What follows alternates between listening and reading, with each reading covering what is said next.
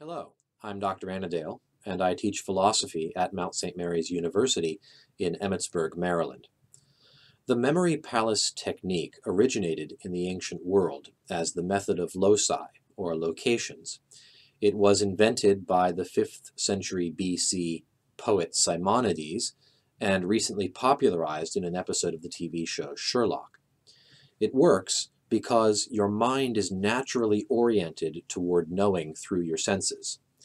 So you're going to piggyback on that natural tendency by associating what you want to remember with your sensible memories of familiar locations.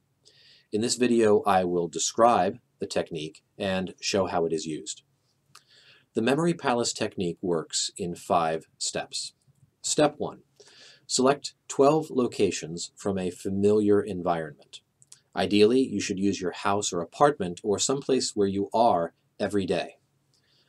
Choose just 1 to 3 locations per room, and feel free to skip locations. You don't have to cover everything. Choose things that will not change their position easily, so not movable furniture or a picture on a wall that might get rehung in the future. Step 2. Come up with a fixed sequence, a route that you could walk that will pass each location in turn. The route must be invariant, and it must not cross itself or double back. Make the starting point of your path either getting home from work or getting out of bed in the morning or some other familiar event. Step 3. Imagine this route repeatedly until you know the sequence well. Visualize yourself walking through your home, looking at or touching each of the locations. Think of whether you look left or right, up or down as you approach the location, and think of the sounds and smells, etc. that you associate with each place. For example, the smell of shampoo or the warmth of hot water in the sink. These are the specific details that will be important for triggering your memory. You are creating memory slots where you will file things that you intend to memorize, and triggers that will activate your memory when you want to call something up out of the slot. Step 4.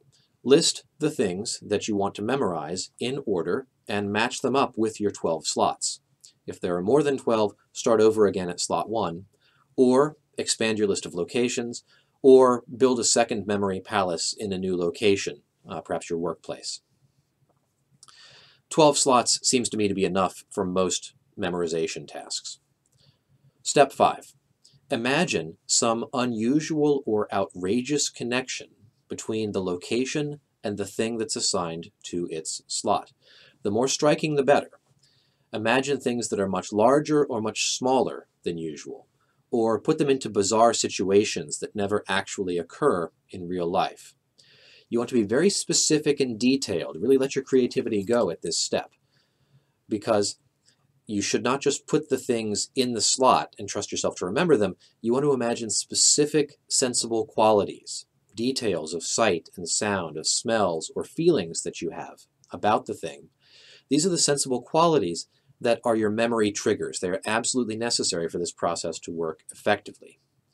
You want to draw on your personal memory and on pop culture references that you are familiar with. Choose things that you will instantly recognize. For some associations, you can play on the sound of the word for what you're trying to remember, as well as its meaning. I'll give examples of all these things in my application coming up. So here are the 12 places in my home that I've chosen. Yours, of course, will be different. I come in my kitchen door, I look down and to the left and see my keys rack where I hang my keys.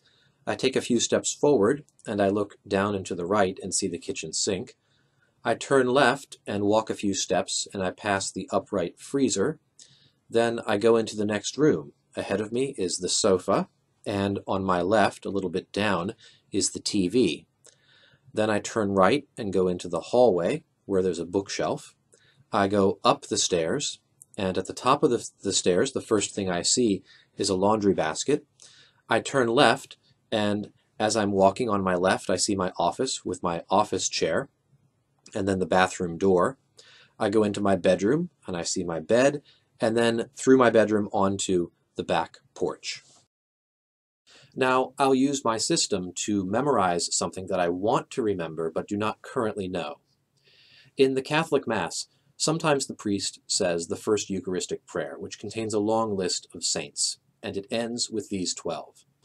Linus, Cletus, Clement, Sixtus, Cornelius, Cyprian, Lawrence, Chrysogonus, John and Paul, Cosmas, and Damian. I want to memorize this list in order, so I'm going to place it in my memory palace. The first slot is the keys rack, and here I want to remember the name Linus. So I think of Linus from Peanuts, and he's always carrying around his blue blanket and sucking his thumb. So I imagine Linus's blanket hanging on the hook of my keys rack. My second slot is the sink, and the name is Cletus. I remember Cletus, the slack-jawed yokel from The Simpsons, so I imagine him at my sink washing the dishes, chuckling to himself. That's very memorable for me. The third location is the freezer. Here, I imagine that the door is off my freezer, and my teenage son is sitting in the freezer, and he's shivering, his teeth are chattering, and he says sarcastically, "Gosh, Dad, it sure is Clement in here." So teenage sarcasm is something I live with on a daily basis, and so that's a good memory trigger for me, for the name Clement.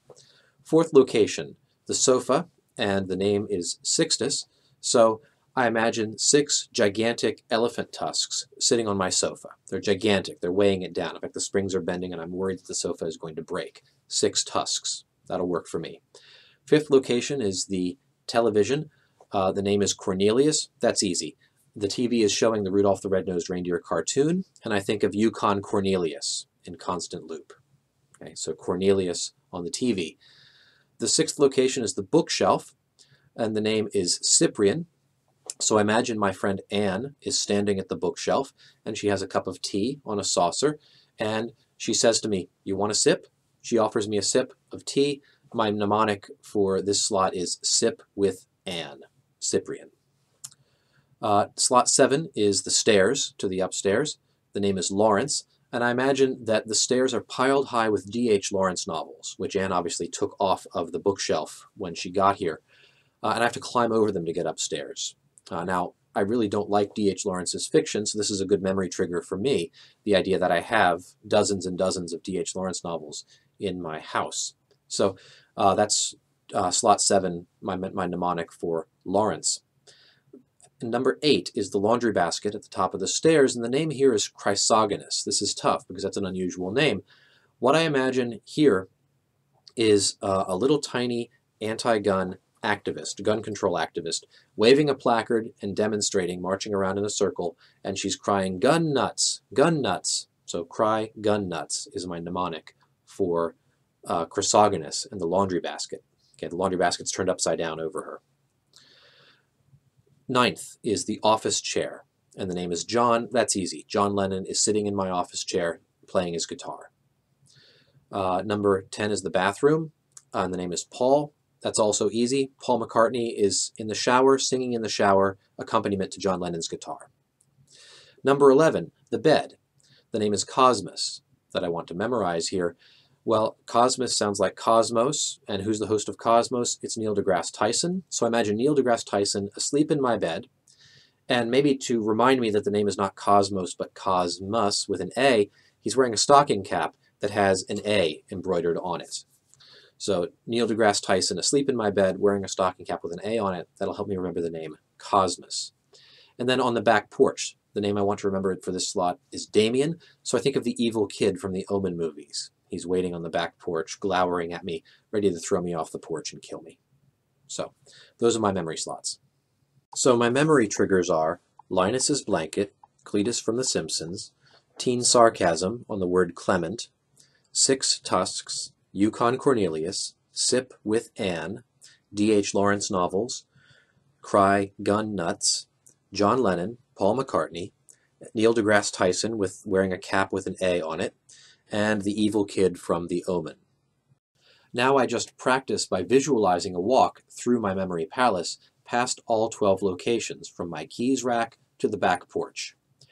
Practicing twice a day or more often, you should see results very quickly.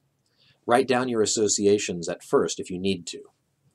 With each mental trip through the sequence, you're strengthening your knowledge of the slots, and this makes it easier for you to remember things that you want to insert into the slots later. 2 final points. No one can do this for you. No one can prepare your memory palace. It's individualized to your mind.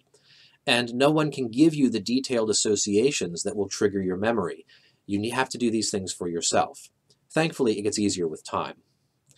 And finally, once you're using the technique, the only difference between you and the Sherlock villain is practice to expand the number of slots and the speed with which you can recall things out of them.